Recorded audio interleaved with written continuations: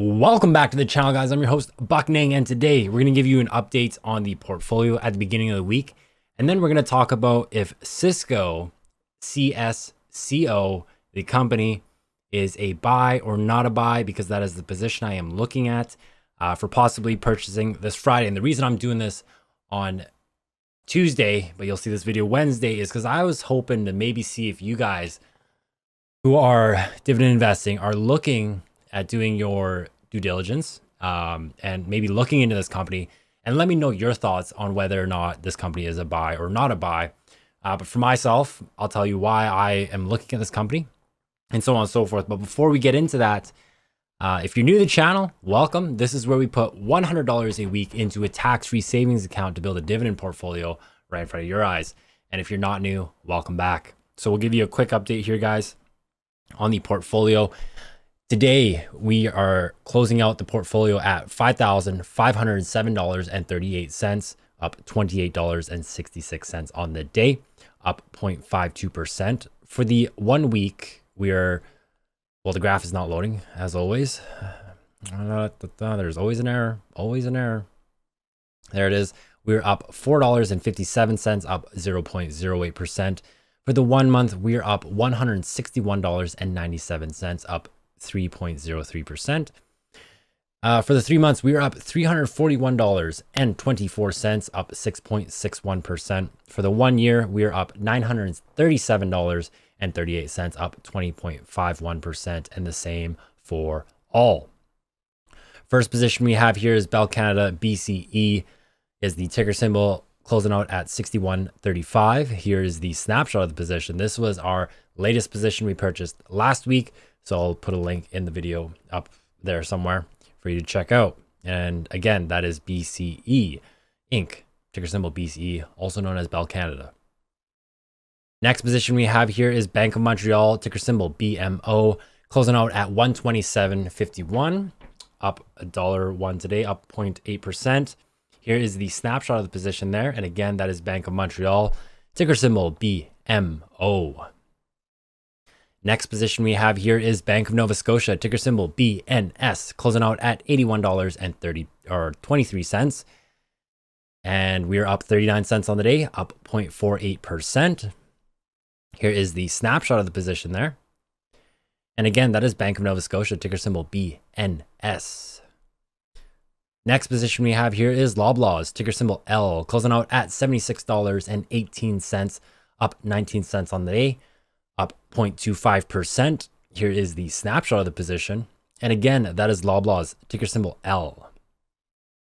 Next position we have here is Manulife Financial Corporation, closing out at $24.71, ticker symbol MFC. And again, Manulife Financial Corporation, up 12 cents on the day. Here is the snapshot of the position there. So if you want to take a look at that position. And again, that is Manulife Financial Corporation, ticker symbol MFC. Next position we have here is Qualcomm, ticker symbol QCOM, closing out at $135.58, down $1.73 or $1.73, down 1.26%. Here is the snapshot of the position here. And again, that is Qualcomm, ticker symbol QCOM.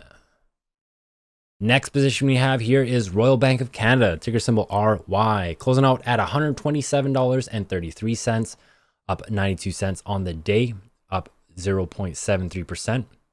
Here is the snapshot of the position here.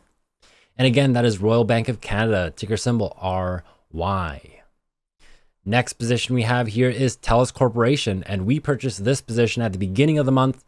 So there is a video at the beginning of this month of June 2021. I will try and link this. I don't know how many videos I can link in this, but I will link it in a card up there. And again, this one is TELUS Corporation, ticker symbol T, closing out at $27.80, up 16 cents on the day, up 0.58%. Here is the snapshot of the position. And again, that is TELUS Corporation, ticker symbol T. Last position we have here is Toronto Dominion Bank, ticker symbol TD, closing out at $87.50, up 57 cents on the day, up 0.66%. And again, here is the snapshot of the position here. And again, that is Toronto Dominion Bank, ticker symbol TD. In the cash account, we have $106.19. I will show the proof right here that we put $100 every single week into a tax-free savings account to build a dividend portfolio right in front of your eyes. So stay tuned for that. So that is the portfolio there, guys. So we are going to talk about Cisco, ticker symbol CSCO. I will pull it up here because it has been on my watch list for quite some time. Today it closed out at $53.79, down 38 cents on the day. This has a market cap of $228.28 billion. It has a price to earnings ratio, which is your PE ratio, of 22.48. The 52-week high was 55.35, which we are coming close to, but the 52-week low is 35.28. It's currently traded on the NASDAQ, and it pays a dividend of 2.68%. And you can see the volume of trades for the day here, but the average volume is about 23 million. This is categorized based off of Wealthsimple Trade in the electronics, internet, manufacturing, software, technology, and telecommunications, which is fair enough to say. So a little company info, it is at the bottom there, so you can take a look and read on it. So I will leave it on this screen here, and let's talk about what I look for when I'm thinking of purchasing a company like Cisco or any company in general. And so my analysis when it comes to this sort of thing is a analysis on the price to earnings, which is PE, which is the most common thing talked about when it comes to companies. The market cap is not too big of a deal. The other things I want to look at is the revenue growth over the past like 5 years, the net income growth, which is very important, which is also on a 5-year basis, because investments should be anywhere from 5 to 10 years or even longer or even forever. And then the other things I want to look at is shares outstanding, because that is very important. It is sometimes the most overlooked thing, and there's a reason for that. And then I look at assets versus liabilities, and then cash flow. Cash flow growth is the most important for me because it gives me an idea if the dividend will, if they can sustain this kind of company, and then price to free cash flow. Anyways, so cash flow growth, that is whether they're able to pay the dividends, which we are looking for, and it's sustainable. As you guys may recall, AT&T just cut their dividend. Was it sustainable? Probably not at such a high dividend. I know a lot of people talked about AT&T and they were never going to cut their dividends, and lo and behold, a merger happens and they cut their dividends. And so it's not a good thing to chase dividends, but it's also, it's a good idea to look at, can they sustain their dividends? So currently with a 2.68% dividend yield on Cisco, they pay about $6.12 billion worth of dividends to shareholders. That is a very important thing to me. I want a piece of that pie, of that $6.12 billion. Okay, so the first thing is price to earnings ratio. Right now it sits at about 22.48 based on the screen here on my phone. I like to be around that 20 or below. However, I can overlook this one based on some other things. So profit margin is also another thing I look into. This is how much they make in their profits based on selling products, so on and so forth. That is the profit margin. And I know it doesn't show on Wealthsimple Trade. However, if you look at other sources, the profit margin is about a 20.92%. I always like to be about a 15%, somewhere in there. So it is a good profit margin on that. And then the other thing is revenue growth. So revenue growth over the years. So there it is. So revenue growth over the 5 years is about 336 million. And that is there. So very strong, very, very strong, in my opinion. Very strong revenue growth. The net income growth is about 220 million, which is fantastic. The other thing we want to look for is the, where is it? Man, I'm just maybe not prepared for this. Just kidding. I am prepared. Is the cash flow, which we go over here. The shares outstanding, which I was looking for. They have, over the past time, they've been buying back shares, which is fantastic, in my opinion, because it can be a silent killer. If you can imagine, you get a piece of the pie and there's 20 pieces of the pie, and you buy a share, that's 20 pieces. And if the company buys back a piece of the pie, now there's only 19 pieces. So essentially your piece of the pie is now one of 19, not of one of 20, and which increases value of your company stock, your ownership of the company, which is fantastic. When they're issuing shares to the public, more people are buying them. That means there's more shares in the market, which means your piece of the pie is much smaller. And so, which devalues the value of your stock, if that makes sense. Okay. And then assets to liabilities, we're sitting at about 12.8 billion. So more assets, more than enough assets to pay off any kind of debts that they have, and so on and so forth. So last year when we purchased some stock, they purchased $8.11 billion of stock buybacks, which is fantastic. And it's great. It's amazing, right? Free cash flow. This is the amount of money that they have to pay out to dividend holder or to shareholders, which is a constant number here. So last year was about $14.8 billion in 2020. Okay, which is great. And yeah, so free cash flow, 2019, we had a $15.07 billion in free cash flow. The 5-year average sits about 13.55 billion, which is awesome. So with that being said, the amount of dividends being paid out is $6.13 billion, which shows that they have the ability to pay out the dividends and sustain their dividends, which is great. Net income sits at about an average right now. The past 3 years, you're averaging maybe $12 billion. 2018, they lost 1.27 billion, which I'm going to overlook that one because it's such a small amount. But if you look over the past 5 years on their net income, you got an average about 10 billion consistently since 2016, which is great. Okay, and so I do look at that. Balance sheet looks great. Income statements, the income on average on operating revenue, you're floating around that 50. A lot of it is in the $48 billion. Last year, they did $50 billion worth of operating revenue.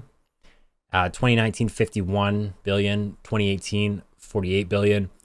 And so I glaze over this stuff because I already looked into this company and it's been on my watch list for quite some time, and it meets a lot of the requirements that give me the confidence to invest in this company. And the reason I'm investing in this company is not because they pay a dividend, is because they can sustain the dividend, and they've proven that year over year over year. Now, I'm not saying this company is a fast growing company, which it is absolutely not. It's kind of at the point where it's just sustaining, and there might be some growth, but don't expect huge amounts of growth like in other companies that are similar to Cisco Systems to grow fairly quickly. It is a big, boring company. I mean, the market cap is $228 billion. Like, how much growth can you expect out of a company like this? This company was, I think, at its max price, which was in the year 2000, sat around, what was it, $67, I can see here. And it sits at currently $54, okay, at a stock price. Last year, that's October or March of last year, if I can go back that far. Yeah, in March, it was $37. So last year was about $37 at the stock price. But again, that was such a freak thing that happened. And if you got in that time, great. I would never ever sell this company. To be honest, I am gonna buy this company. And I'm buying it for the cash flow. I'm buying it for its future sustainability, for its future dividends, to be honest, because it's paying $6.12 billion and I want a piece of that pie. And I think with the size of this company, I'm not saying it'll last forever, but this company, I do believe in this company. And if you don't know what Cisco is, they do provide like IP addresses. They develop software. Maybe your router is from Cisco Systems as well. They do a lot of things, and it's kind of worldwide as well. I think in the description on Wealthsimple Trade, it does explain that, like IP-based networking. It operates in the United States, Canada, European markets, Eastern Europe, Latin America, the Middle East, Africa, Russia, Asian Pacific, and Japan. This company acquired another company, PassPath Inc., Pure Digital Technology, Pure Networks, and Title Software Inc. So they are a large company, and some people are more on the growth side and then want dividends as well. I'm just looking for a company that can sustain the dividends and prove that they can sustain the dividends, which is great. I mean, this company had a great story oncoming. I mean, in 1992 is 59 cents, right? And I don't know if there are splits in between that or whatever, but it peaked at 70. I'm not saying it's going to go back to $70 at a stock price or 69.97, whatever it is, close to 70 bucks. But I believe in the company's sustainability. I mean, on average, the price over the past 5 years has been at an all-time low of 29 to 55 or 54 right now. And I think it can maintain that over the 10 years. It's done great if you're looking at the graph, but the line really doesn't show anything until you look at the income statements, the balance sheets, and so on and so forth. I mean, the revenue that this company generated is massive, and the cost of goods that they've sold, gross profit looks great. Total operating expenses, that is on average the same amount pretty much every single year, and they're doing great. I really like what I'm seeing in this company, and I don't have a problem with that. They pay right now, so 37 cents per share that they pay, and I'm willing to pay for that 37 cents. They've increased it they've increased it like every single year. I mean, in 2012 from 8 cents, and then 2013 17, 2014 19, it has increased all the way from 2012 being 8 cents all the way to 37 cents in 2021. And I think they'll continue to increase their dividends. It's not a fancy company. Like I said, it's a big, boring company, which I love, and it's great. And so, yes, I will be purchasing Cisco, even though if people think that maybe this price is a bit high. I truly believe in this company. I believe they can continue to do what they do, and it's not going to be fast growth, but I'm not looking for fast growth. I'm looking for slow, steady, sustainable, keyword sustainable growth. And I'm not looking to buy and sell in a short term. I'm looking to hold for the long term, or even forever. And so for me, it is a buy. I don't know for you guys. Do your due diligence, like I said. And is it a buy, yes or no? For me, it's a yes. For you, it might be a no. And so that is my analysis on Cisco. And I truly like this company. As you know, it's been on my watch list. If you go in my past videos, you'll see it's on my watch list. But that's pretty much it, guys. So you'll see on Friday, I'll add this position. We'll do the regular updates and things like that. But hopefully you guys enjoy the rest of your week. I'm going to get a haircut this weekend because it's getting quite long. And I think I have a little mustache going on, so I might probably do a little shaving. But again, hopefully you guys did enjoy the video, and we'll see you in the next one. Bye.